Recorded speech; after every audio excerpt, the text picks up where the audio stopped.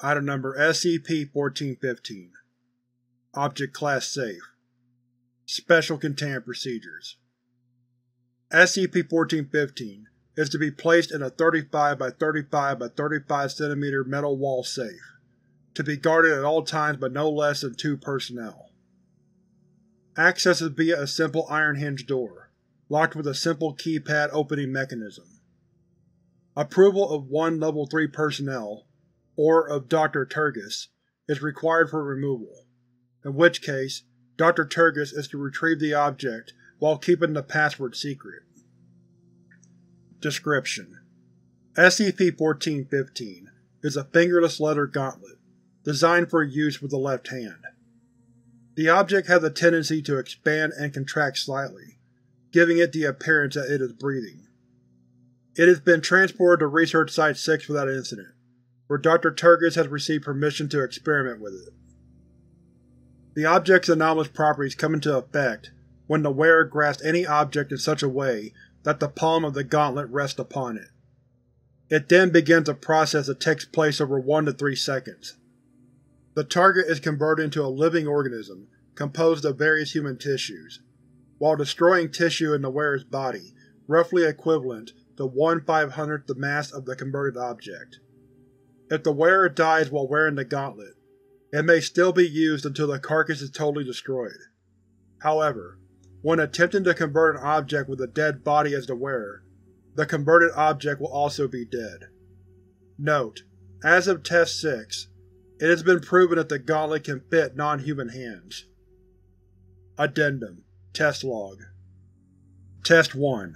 Subject: D-1415-01, a Hispanic female.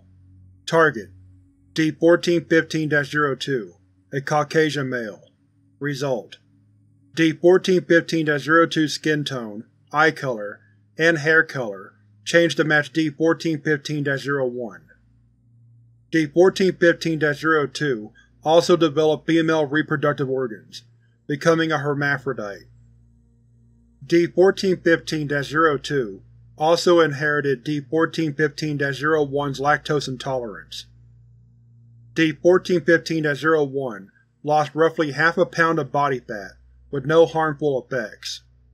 Note: D-1415-02 and D-1415-01 were once again proven to be genetically identical. D-1415-02 requested to be terminated. Request was granted. Test 2.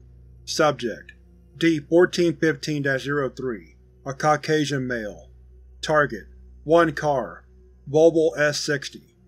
Result: all materials made of living tissue. Headlights are of similar tissue to human eyes, but are capable of glowing. Its wheels became short infant-like legs. The controls of the car were replaced with a structure of enlarged neurons, allowing for a rider to drive. The seats were composed of a tongue-like tissue, and were described as sickeningly moist. D-1415-03's entire right arm and most of his torso was consumed in the process. Note: the car, now designated R-1415-02, has been relocated to the garage at Storage 48, for use with appropriate permission. It does not appear to require food, and can be refueled via a small mouth where the gas valve used to be. It is omnivorous, and can digest anything a human can digest for fuel. Genetic testing has shown it genetically identical to D-1415-03. D-1415-03 was terminated. Test 3. Subject: D-1415-04, a Caucasian female. Target: 1 queen-size bed, fully made, with frame. Result: target was converted in its entirety successfully. Pillows became lung-like organs that expand and contract, and the blanket became a sheet of skin attached to the foot. The target's legs were jointed, and it could walk, but would only do so if led around. Headboard became a bony structure, containing numerous eye-like organs that moved and blinked independently of each other. D-1415-04's right hand was consumed in the process. Note: D-1415-04 has resisted all instructions to sleep in the bed, due to complaints that it talked to her and knew her by name. This effect is likely not anomalous and completely psychosomatic. Test 4. Subject: D-1415-04. Target: 4x4 by 5 meter block of stone. Result: 99% of the stone was transformed into human tissue. D-1415-04 was consumed in her entirety, leaving behind a pool of blood. However, the target immediately settled, fatally crushing one staff member and injuring 2 others. Note: after approximately 3 hours, the target began crawling towards the edges of the containment, leaning on the windows. On-site staff have attempted to provide nourishment, but the target has not shown an ability to eat. Target hooked up to massive intravenous drip. Termination pending, regardless. Test 5. Subject: D-1415-05. An Indian male who scored highly on fitness tests. Target: 1 artificial heart. However, D-1415-05 lashed out in anger at Dr. and grabbed her lab coat instead. Result: Dr. lab coat transformed into human tissue, with a slick interior. It expanded and contracted, and what was reported to be a suckling feeling that was also described as being incredibly uncomfortable. Electric shocks caused it to contract.